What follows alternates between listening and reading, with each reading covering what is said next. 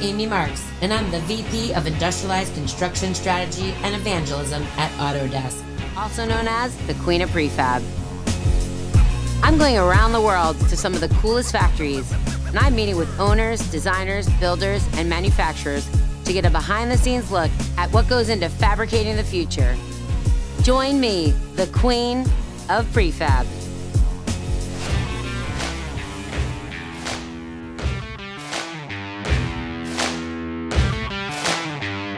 Welcome to Texas, where barbecue is big, but the innovation here is bigger.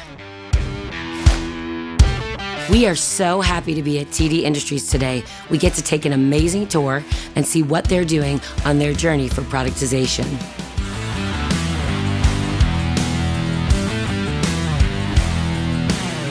This company is a perfect example of convergence. Convergence of technology, convergence of process, and you can see how the convergence has affected their business model. They're not subcontractors here. These are manufacturers working in the AEC space. So you can see we insulate it, we run it through our adhesive machine, and it goes on to assembly. From assembly, again, we have the scanners where they scan it, pack it, put it on a pallet, it goes out the back door. This is not just like putting a bunch of subcontractors into a warehouse. They are true manufacturers. They've productized, they have technology, they have a connected platform where their information seamlessly moves across the Autodesk products. I'm a combination welder.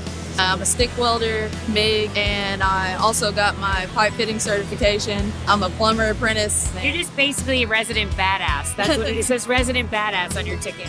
This is just another great example of how industrialized construction is bringing young people to the space as well as diverse populations.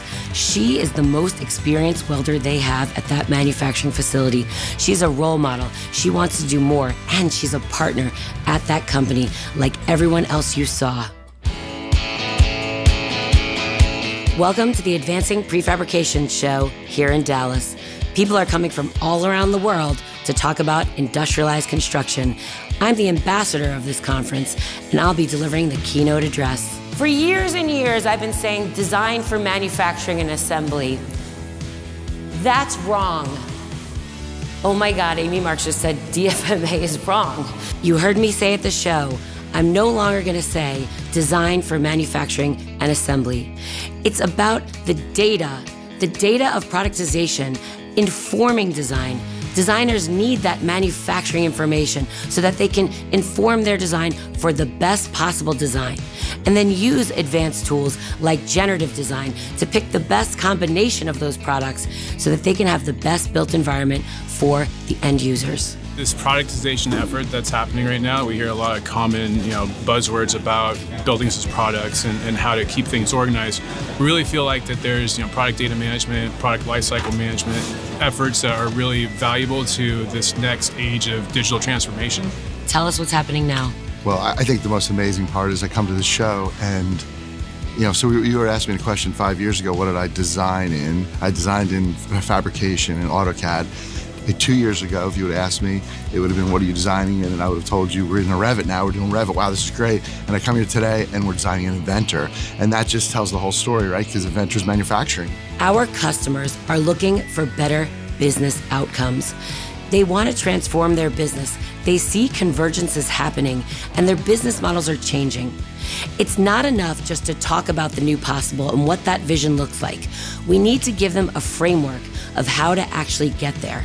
It starts with the foundational skills and tools.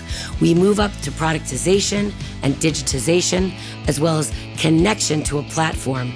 Only then can you truly optimize, automate, and get to circularity for reuse of the data. We integrate with our designers, we integrate with our trades, even our owners, right, by just putting it in the cloud and making it available to where you can work across multiple cities in in the United States and have everybody in the same file working together. In that accommodated environment. 100%. That's so important for you, yes, for sure. So my main focus is healthcare, but our mission critical, our advanced industries, we're seeing a lot more there. We have seen some multifamily housing, but I think that the advanced industries and the mission critical and the healthcare are really driving the industry as to where we're going. I agree with you. I think anything that's got heavy MEP integration, you need these workflows to work for those prefabricated elements. Data, it's all important. And to be able to utilize data and to be able to really gather that data and be able to use it individually in a manner in which we can develop this kit of parts or develop these pieces, these components, and be able to design those components, be able to create those components or componentize our business makes it much easier to assemble a completed delivery in a kit of parts fashion. I love doing workshops. Autodesk is a customer-centric company. We need to hear from our customers. I want to see what they're doing. I want to understand some of the challenges and some of the successes so we know what to build upon. That's so important. I feel like at this workshop, we heard a lot of things. We heard everyone talking about productization.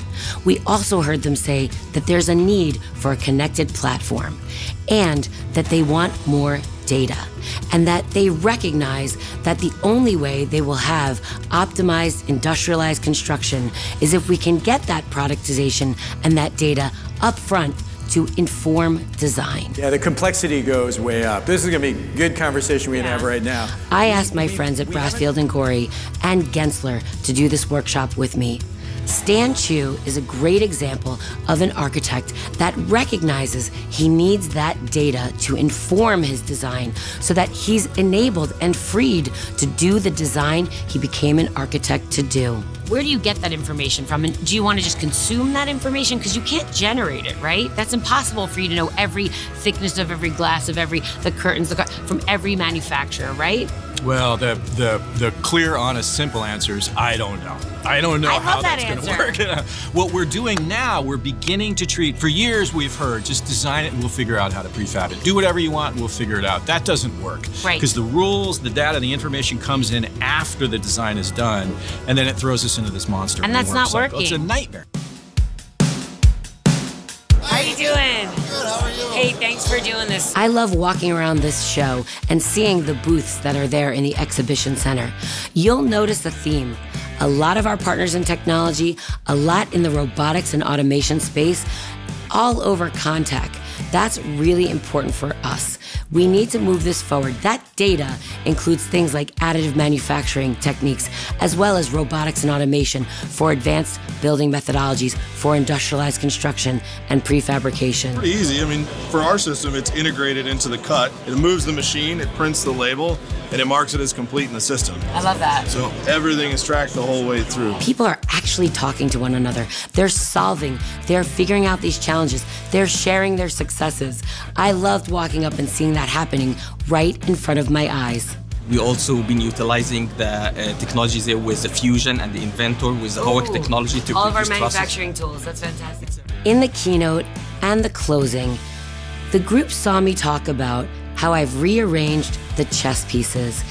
Let's say industrialized construction is chess, and I'm a chess master. I came to Autodesk because I want to play chess. I want to enable the whole entire ecosystem to also play chess. I showed them how Autodesk has all the pieces to play chess. But if they truly want to be a Convergence customer, they need to rearrange those chess pieces slightly, and they need to have all those chess pieces to really become manufacturers that work within the AEC space. The future is product-led. When in Texas, a girl gets to buy some boots.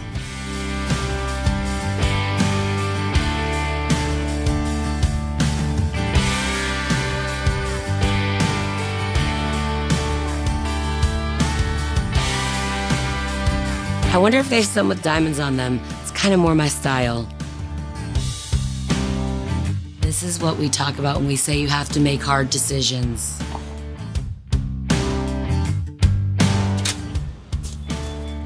We got boots, y'all.